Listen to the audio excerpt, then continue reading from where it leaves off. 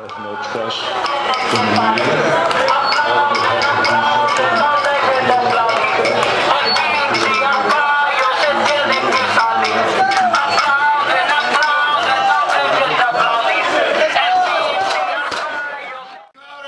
So I've been concerned about the behavior of the Maricopa County Sheriff's Department and about the abuses which I've witnessed firsthand again and again when we do raid response.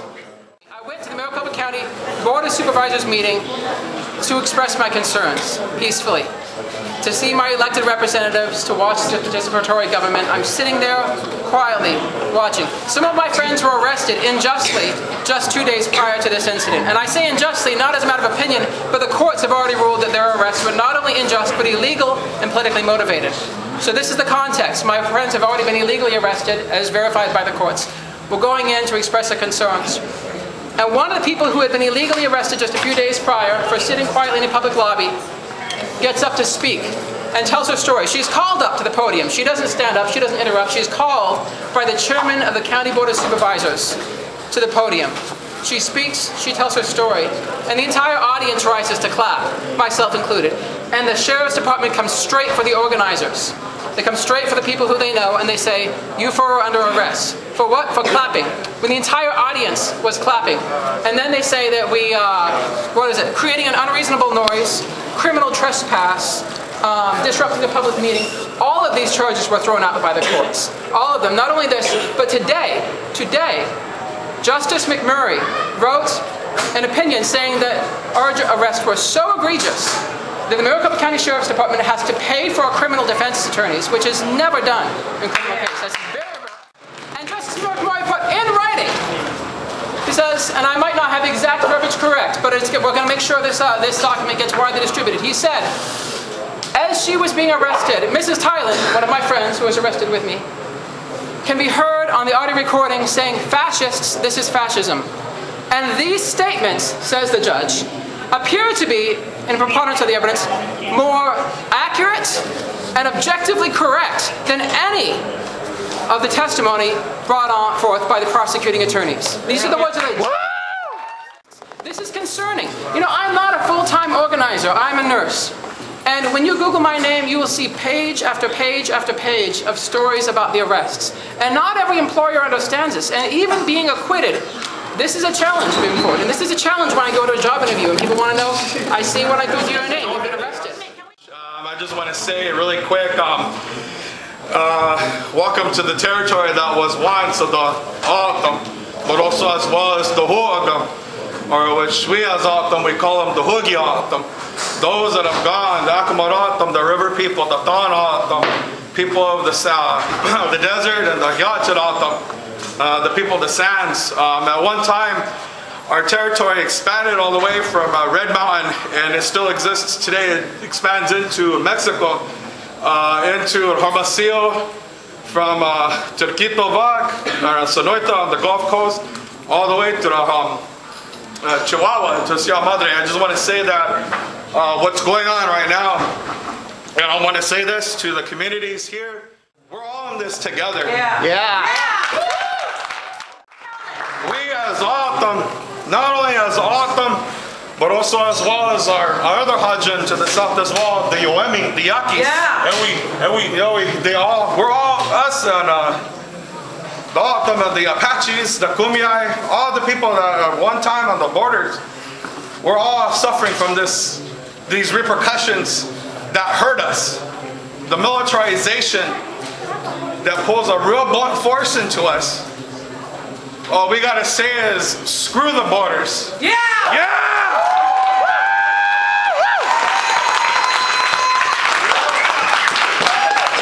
Indigenous land! I just want to tell everybody here, you know, again, we're all in this together, we're suffering together, we should be working together as a people. Nobody should suffer by themselves, knowingly that us as people, we're all human beings here, and human beings that our Creator, has blessed us. He's blessed us with this voice to speak. He's blessed us with the strength to fight against what's going on right now, this police state, this crazy democratic bullshit, you know, that's affecting us as a people. and that's messing us up.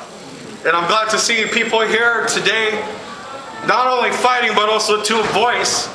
And I just want to say from my people, from the Autumn, that we give you strength and that we're here for you. Yeah! Yeah.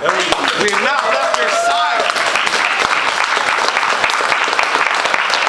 Let us be together and work it together and fuck this system, and we can do what we can. Fuck the system!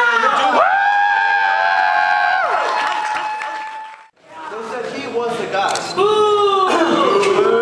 Celebrities in Guadalupe are commonly known to say fuck you, things like that. They cuss me out, they cuss. How many of you guys did they cuss? I'm one of them. Every single one of us. These deputies have no respect. They have no respect. We've been in this community, Native Americans, who's Native Americans? And we are supposed illegal immigrants because one color, brown, that's the color that he's looking for. He came into Guadalupe trying to arrest immigrants. The community is made up of Indians, Native Americans, Yaquis, Yuemes, Tohono O'odham. I am Tohono O'odham and Yaqui. I have no Mexican in me. I am full-blooded Indian. It's disrespectful what he does to our community. My nephews were getting their sacrament from church the second day of the sweep. You didn't show up to your sacrament, right? Why? The deputies engulfed the whole community. Oh my God. There was about over 200 deputies. They were pulling every single car over. They pulled my car twice. They pulled your mom once. They pulled, almost everybody here knows somebody that was pulled over. 60% of people. They pulled one person over. They said, we need your ID. She showed them their Indian ID. The deputy said, it's not a good ID. I need you to get in the car. We need to go check you downtown. And she said, screw you. I'm going home. The cops wanted to arrest her that day. Why? The numbers of the sheriff are going to go up. We arrested such and such amount of suspected illegal immigrants. That is his pretext. Suspected. He doesn't know if they're immigrants. He just wants to add that number up. Next thing you know, that number drops a few days after the sweep. If you guys pay attention, that number will drop. He'll say 30. It will drop down to 20. Why? Because he probably profiled 10 people. Yeah. And those are the 10 people that we continue to fight for. The sheriff abuses people. Yeah. He treats Guadalupe like a woman that has been abused, beat, sexually, raped, and everything. Our youth do not respect any law enforcement in Guadalupe. One reason, they will cuss you out. They will slam you. They will stop you. They will question you. They will arrest you. They will lie about you. Continuously. If you have a problem in Guadalupe, you better handle it yourself. Someone took out a knife on me, I didn't call the deputies. Why? They ain't gonna help me. One time I did call them because something had happened in my house. The cops said, we aren't the fucking eviction police. So I went back to my room, make sure nothing was missing. Says, leave, I don't need you guys. I can handle this myself. There's another deputy. I seen him with my bare eyes fighting my dad's best friend. In the living room, fisticuffs, everything. They broke the dining room table. The cop just got up, dusted himself off, put on his binoculars, got his gun, put it back on, walked out, left. These are true stories. This deputy still works in Guadalupe.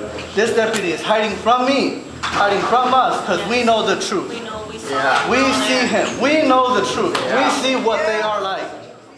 I'm from the movement called Puente. We have a little resistance going outside of Joe Arpaio's office Monday through Friday, high noon to 1 p.m. Yeah. We got 1 year, 2 months in resistance of 287G. There's a couple of things I wanted to say. First of all, we can't speak about undocumented immigration without speaking about the North American Free Trade Agreement.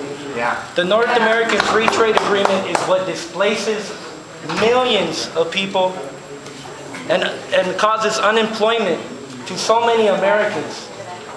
We got to realize that we have a common future and a common enemy, which is the North American Free Trade Agreement, and our common future is a police state if we don't stand up to people like Joe Arpaio.